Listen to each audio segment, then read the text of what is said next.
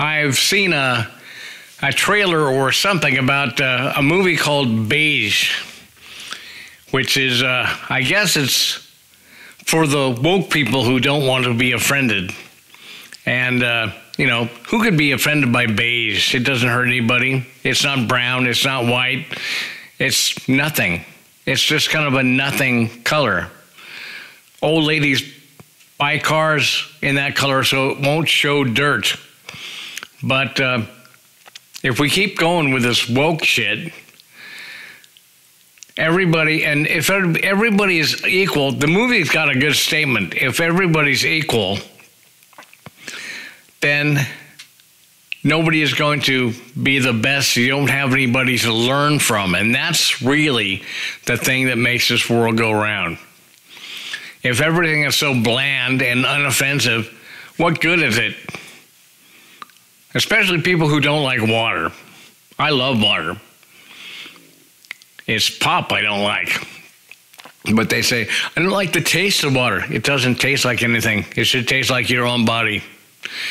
But it's kind of, let's play the little clip. It's pretty funny, but it's got a point to make. I think that is the commie plat that they were trying to tell us in the 60s, that they were going to break down the USA with tactics that look like good things, but they really aren't.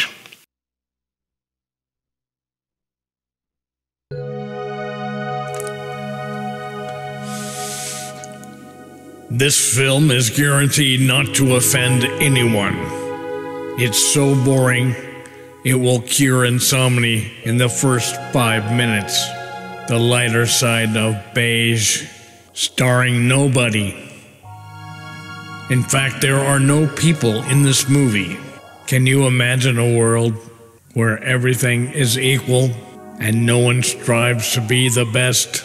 The lighter side of Beige is your movie.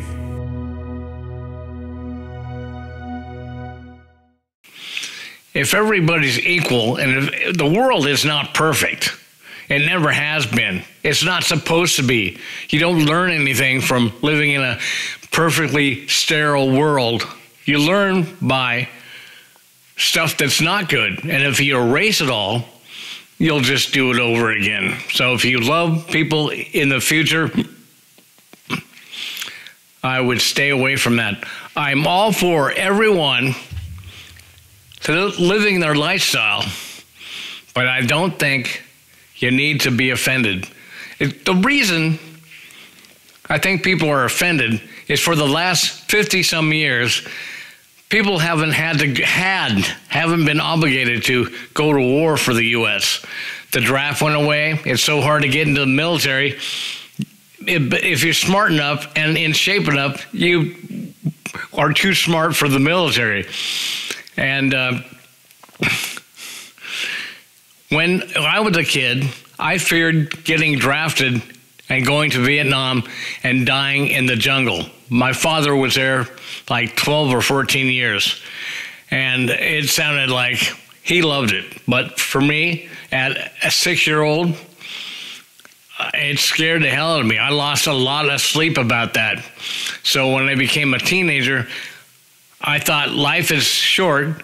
Have as much fun as you can. And if you can't laugh at yourself, you really got a problem. It's not like this anywhere else in the world except for the USA. And who is the world's enemy now? The USA. You can't move to any other country. They won't let you. You can if you can pay the visa, which is as much as I made in a year, but you can't just move anywhere because you're American. You can't do it like you can in America. You can move anywhere you want in the USA, but you cannot move to a different country.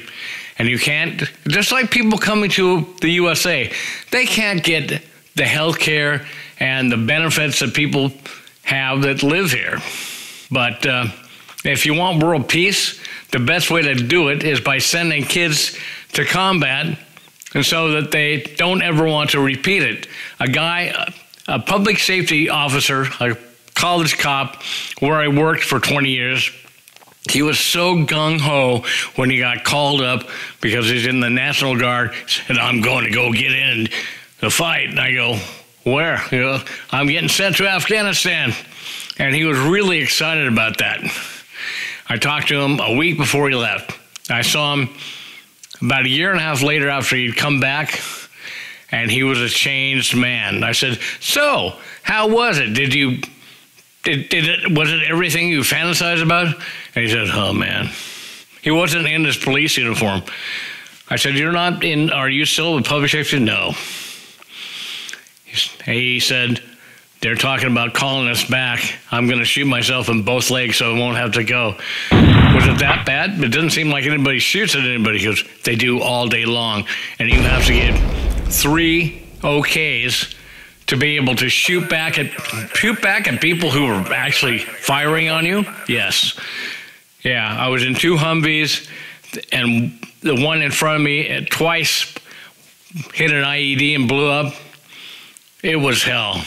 I never again. The best way to make peaceful people and to stop the teenage gun violence is to let them experience the horrors of real combat. It's not like you can just press a button, regenerate, and start playing the video game again. No. Once you get shot at, and once you get hit with a bullet and survive, you're going to be a changed person. It will stop the gun violence. No law can do that. It has to be with the mindset.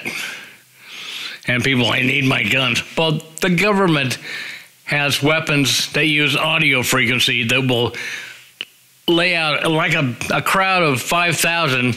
It's like a stun gun for a crowd of 5,000 that will totally incapacitate them without firing a single shot. Guns are obsolete to the government. Every police station in America has them, and the government has big ones.